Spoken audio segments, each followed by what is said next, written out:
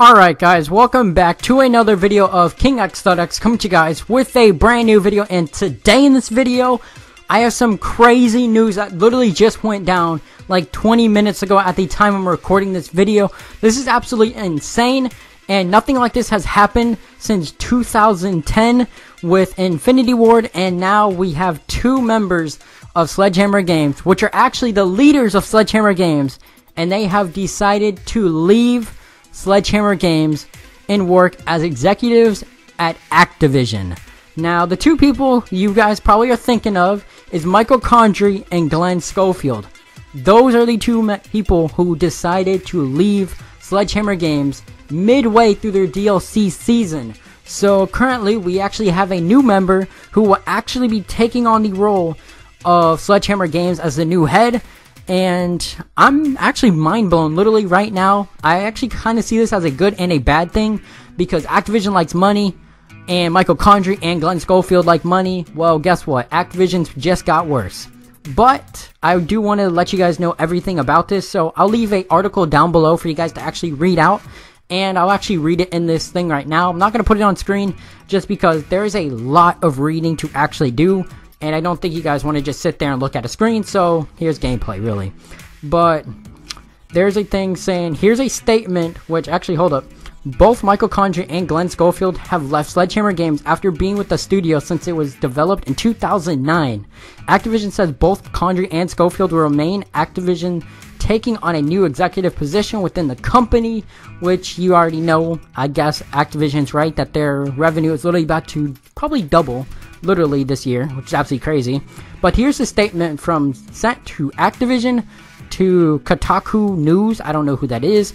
Following the incredible success of Call of Duty World War II, Glen Schofield and Michael Condrey have decided to transition from their studios, which is Sledgehammer Games, to new executive duties inside of Activision. We thank Glen and Michael for their tremendous body of work for Call of Duty and look forward to continuing to collaborate with them in their new roles. These changes have created an opportunity to elevate one of the key leaders in the studio, Aaron Holland, I think. I don't know exactly how to pronounce it, but lead to Sledgehammer Games. Aaron is a founding member of Sledgehammer Games and a natural fit to lead the team. He has over 20 years of industry experience and has played an instrumental role throughout the studio's history. We congratulate Aaron, and we are thrilled about the future of Sledgehammer Games, which we believe has even bigger days ahead. So hopefully Aaron is actually a good leader, because I really want Sledgehammer Games to actually be more transparent. Hopefully, since he is new to actually pretty much the leader position, hopefully he'll be able to actually do that for us and actually help Sledgehammer Games in general. Now, right here we have Schofield's statement. Michael and I have been collaborating for over 12 years. In that time, we've made great games that the fans loved, won awards on behalf of our projects, and have lived our dreams. We thank Activision for a wonderful opportunity to create and lead Sledgehammer Games. Now it's time to try other things. Activision has offered me an opportunity to focus my energy on something I'm very passionate about, exploring new game ideas for the company. It's something I just couldn't pass up. Working with such a great studio of developers at Sledgehammer Games has been an honor and a highlight of my career. This team is in great hands with Aaron. He has my full support and confidence. Thank you to everyone. So that was from Glen Schofield. Hopefully, as I said, that Aaron will actually be a better leader for Sledgehammer Games.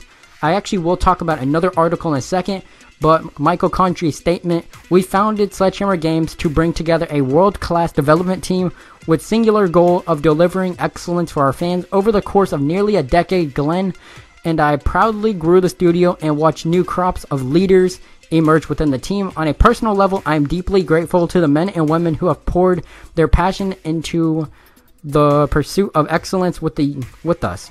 I'm proud of what we have accomplished together. It has been a great experience of my professional life. I am looking forward to starting a new chapter in my career with Activision. I couldn't be more excited for the future of Sledgehammer Games and look forward to seeing Aaron lead the studio to new heights. As I said, hopefully that Aaron is a good leader. Like I said, I think I repeated it probably twice already, just saying just because I really want Sledgehammer Games to actually succeed as a company. I don't want to see them really get all this hate. I mean, I've seen a lot of hate already. Literally, just look at Infinity Ward. Even though I like most of Infinity Ward's game, actually every single Infinity Ward game I've never hated. So hopefully this company will actually become great, because we have a brand new leader, probably a brand new co-leader as well. We just don't know who that's going to be, but hopefully he'll actually be able to develop very good Call of Duties in the future. As I said, Michael Condrey and Glen Schofield are now the leaders, or not really the leaders, but executives at Activision. So who knows exactly what they're doing, besides probably trying to create other great games for people to enjoy, and pretty much make Activision a lot more money. Now, here's another thing, which is actually a tweet from Charlie Intel. The last time a studio heads of Call of Duty development studio left a studio during their own title's DLC season was in 2010, when Jason West and Vince Zampella left Infinity Ward. Now, I am pretty sure those two people are actually really big, which they were actually probably the leaders who ended up making Modern Warfare 2 and actually decided to leave to create something else. And that's probably why a lot of these things actually didn't go through, such as a patch, which could have fixed MW2 as well. But yeah, so pretty much, literally, we had some crazy news having Glen Schofield and, as I said, Michael Condrey leave Sledgehammer Games. Let me know your guys' thoughts on this, because I find this absolutely crazy. Because, I don't know, it's just crazy to think that we actually had two big leaders of Sledgehammer Games literally just leave. They just dipped. Literally, they're just gone. Like, that's crazy.